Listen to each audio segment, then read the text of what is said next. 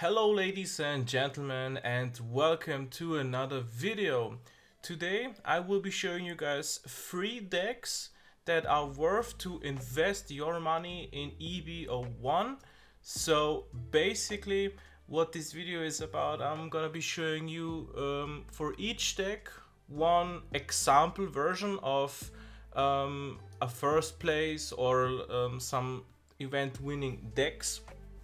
And I'm going to explain to you guys what key cards are important in those decks and what are the important things to look out after. So with the first one being the purple and yellow Crocodile, he is about to get some insane support from EB, and the most important cards are going to be Mr. 2 and Miss Wednesday. Both of those cards, and we cannot forget about Way. These 3 cards alone will be giving Crocodile so much strength and so much, let's say, sustainability and viability.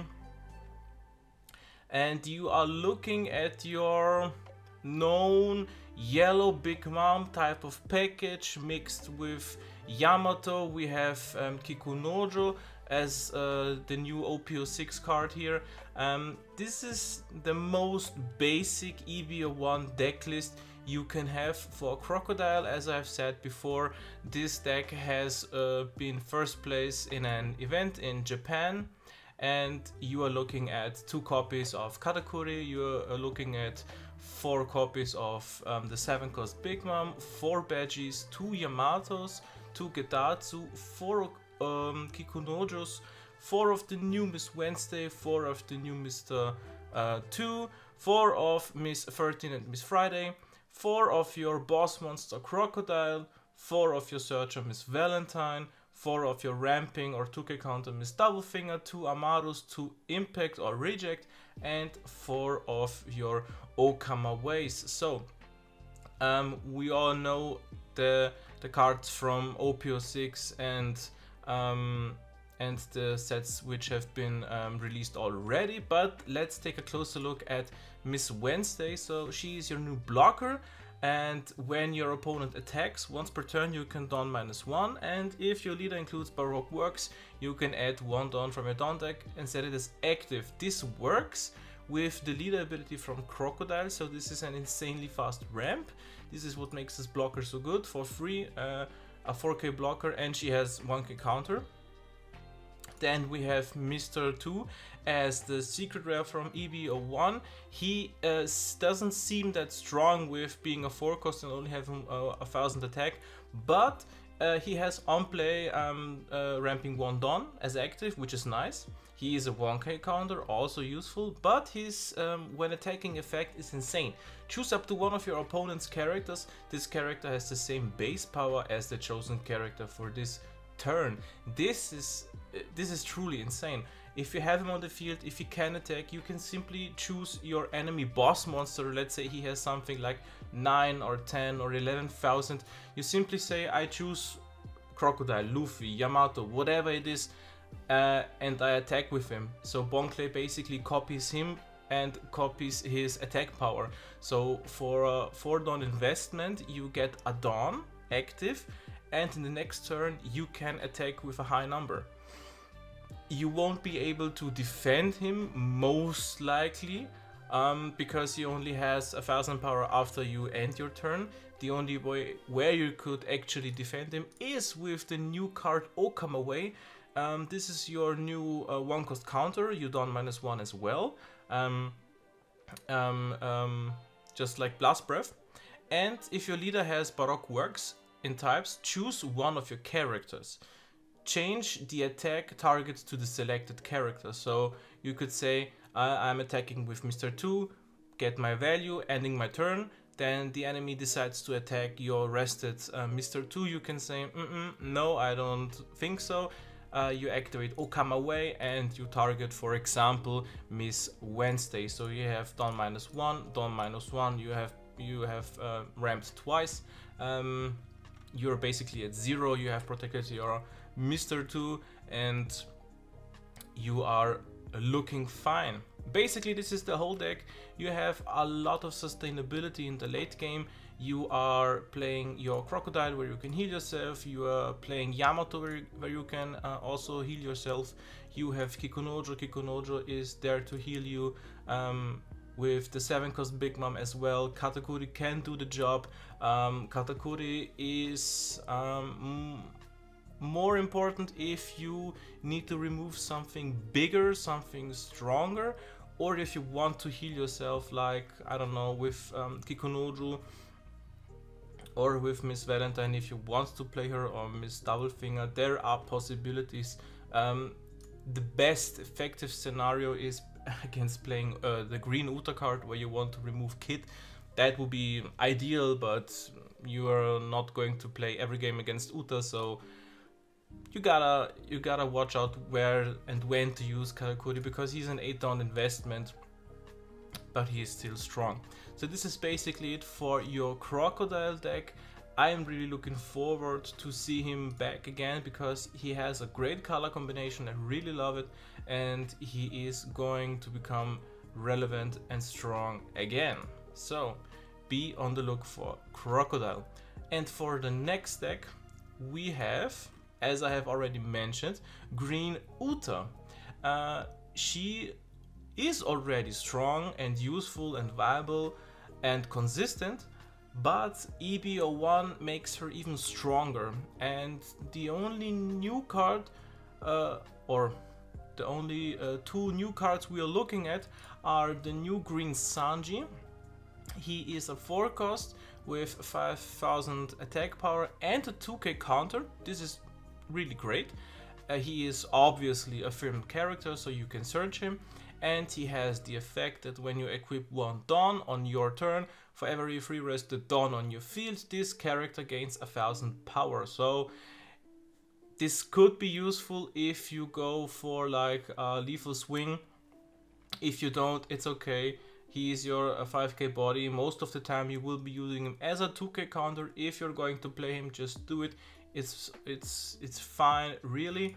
And the last new card in this deck is the Blueno card. He is a CP0, but also a film type character, so he is searchable. He is your baby blocker. He is a 1k counter. He really works in this deck. Then from the last structure deck, from Zoro and Sanji structure deck, or starter deck, let's say, we have Mihawk. He's not a new card, but a newer card. He is truly insane. 3-cost, 4000, 2k counter, insane effect. You play Mihawk, you play Brook, and then you play any 3-cost like Nami or Uta, and you could also even play Blueno. It is truly insane. And also having Kid being able to summon your Uta blocker, and you having a lot of counter with Chopper and Sanji, and maybe even a second Mihawk in hand. Whatever it is, you have a lot of power to defend your Kid, and Uta being one of the most consistent, one of the most let's say easiest starter deck to get into the game, because the deck once you need to play it like once or twice to really get the hang of it, because the deck is pretty self-explanatory. You search, you search, you search. You're trying to get Brook, you're trying to get Nami, you're trying to get your Kid without searching, obviously, because he is a supernova and Kid pirate, so no film. So you are trying to get your Namis, your Brooks, to play them on your field, and trying to draw Kid. The best, or let's say the ideal way, is to try mulligan for him. So if you don't get him in the first hand, if you can mulligan the hand, if it's not ideal with like one Brook, one Nami, one Mihawk, one Uta, and let's say in New Genesis, that would be like the most ideal hand to get in this deck. Then obviously don't do it, but if you can mulligan, if it's not that great, try and go for Kid. It's always worth it. This is basically the Uta deck list. Pretty consistent, pretty strong, pretty fun. I played myself, I love it. And you could also add something like the 9-cost Zoro or the new Hody Jones. You can remove like one Usopp. If you don't really like him, you can play like one Zoro for the finisher, you can play like one Hody Jones for the finisher. Up to you, they work. This is more of a taste thing, if you like it or not. So if you want to copy this list, this was the Japan final, where the guy won actually against Katakuri, because Katakuri could not get rid of useless Captain Kid. So basically this deck has won the Japan finals, so this is something to say. And for the last deck that I can recommend you guys to invest in for EB01, sadly it is going to be one of the most expensive decks, but it is probably going to be the strongest deck in EB01 and most likely in OP07. Sadly, because this deck does cost a bit. If you don't own the cards, it's not going to be that cheap, but it's going to be strong.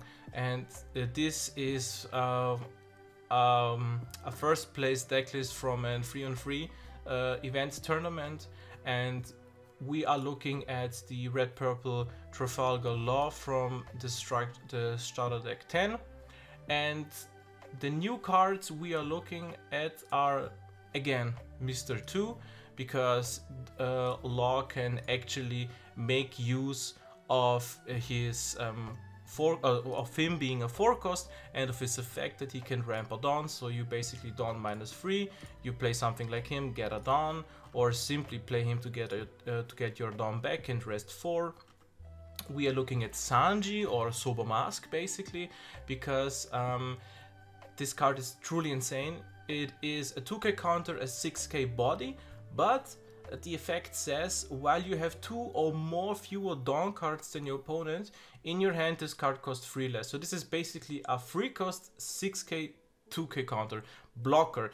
This is insane. This is truly insane for every purple deck, especially for red purple Law, for like purple Luffy.